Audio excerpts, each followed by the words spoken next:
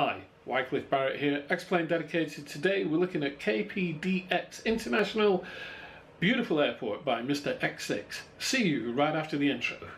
November 180 Bravo Bravo, good afternoon to you. Report roasted. 2,000 feet. We're looking at KPDX by Mr. X6, KPDX Portland International Airport in Oregon.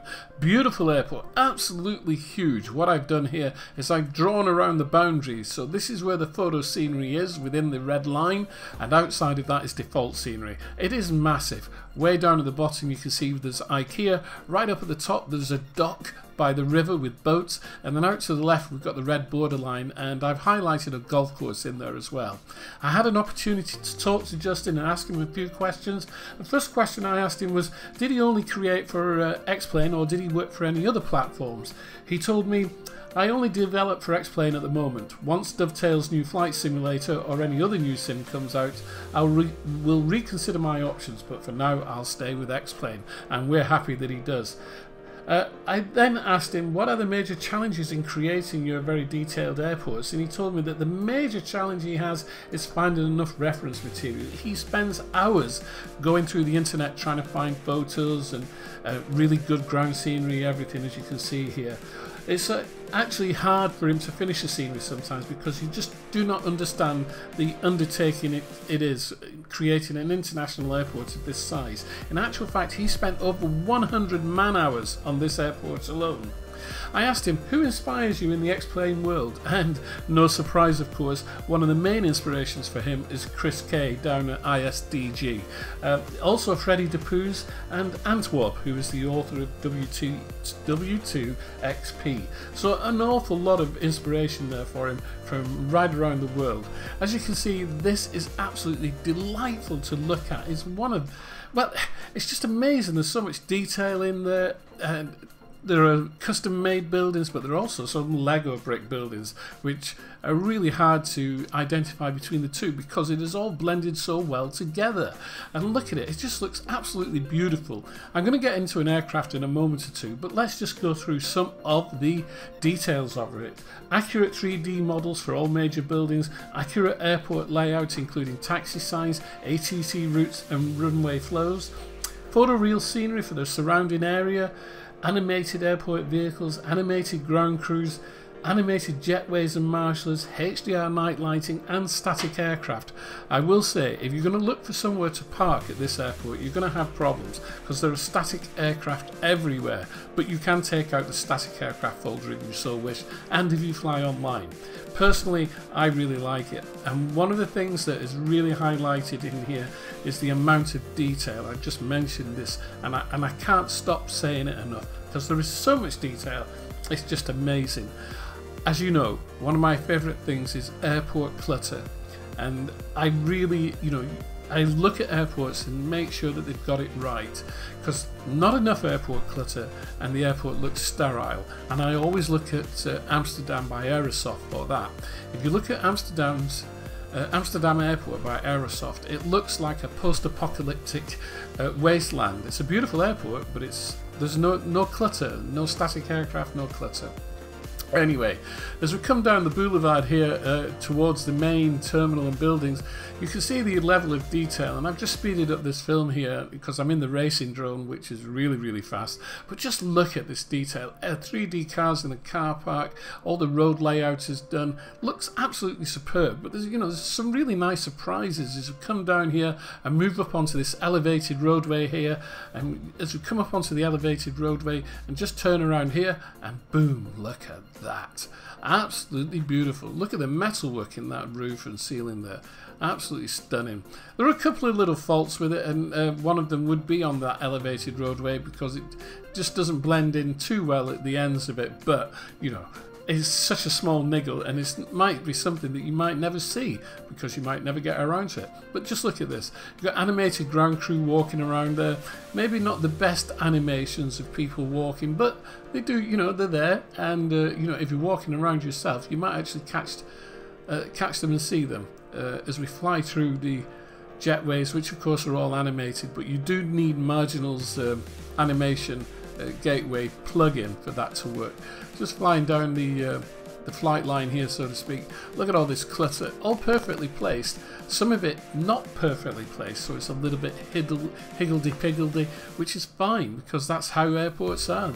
You know, they're not regimented. They're not everything's in straight lines. The details on the roof of the buildings are brilliant. There's 3D cars up there, 3D air conditioning units, and I have to tell you, it's very difficult to get 3D units, etc., up on the tops of roofs of things because the roofs are not solid, so you're not placing on top of a roof.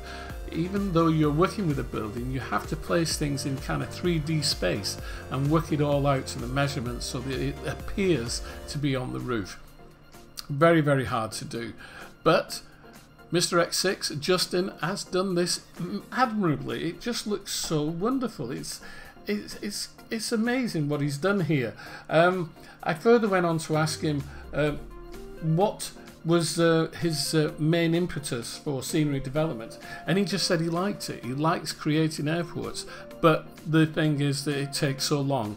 Over 100 man-hours have been spent on this beautifully rendered airport, and for many people in the Xplane world, we would be happy to pay money for something like this, but he insists that, you know, his freeways, actually creating airports is a part of his hobby. You know, it's not just the flying, it's not just the joy of flying around in the Xplane world, but a part of that hobby, an extension of his hobby, is airport scenery development, as it was for me. Unfortunately, my skills are nowhere near as good as this. My skills lie in other areas. Look at these aircraft down here, absolutely beautiful. I love this airport. I flew into it this morning online on stream. Really, really nice. It's got beautiful approaches, several different approaches. I came in over the mountains by the river, and as you come down towards the airport, you see the river off to the right hand side, and it just looks so good. I really, really like this. I'm going to keep quiet for a moment or three just as we come towards the end of the video, and I'll speak to you again in a moment.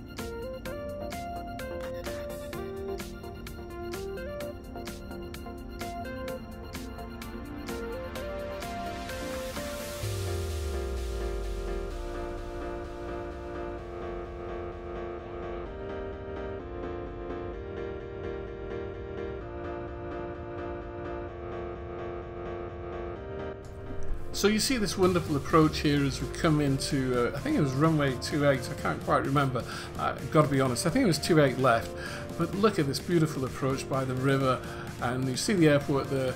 I'm just coming in at kind of sunset so we can see the lighting, rather than going into full darkness. I think you'd rather get a better effect as we come into dusk here. But I'm in the X737, so nothing's set up. I just put it up on a 10-mile approach. So that's why it's kind of 000 right across the top there. It's just a 10-mile approach, no ILS or anything. I'm doing this all visually, flying it in by hand, and absolutely gorgeous. Just love the river out to the right-hand side there.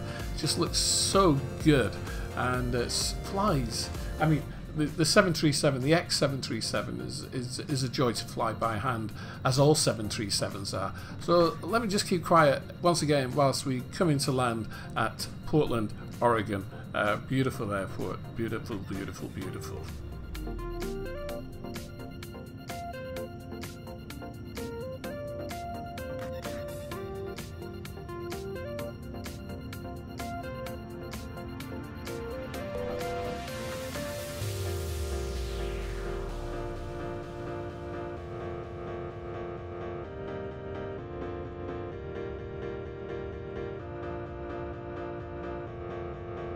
On a short final now into KPDX, absolutely beautiful airport. Mr. X6 has done a fabulous job here, well within the environment, well within the confines of the photo scenery at the moment, and you can see all the buildings on the left hand side there. There are so many place buildings, and the OSM that's generated for the United States now really blends in well. So if you look at the city of Portland, it looks beautiful. Mr. X6 has done a wonderful job here. This could be payware, he produces it as freeware. Go and get it, it's not going to cost you anything at all. As always, my name is Wycliffe Barrett, this is Xplane Dedicated. I suggest you wait until the very end of this video and see what happens after the outro. Please take care and we'll see you soon. Cheerio!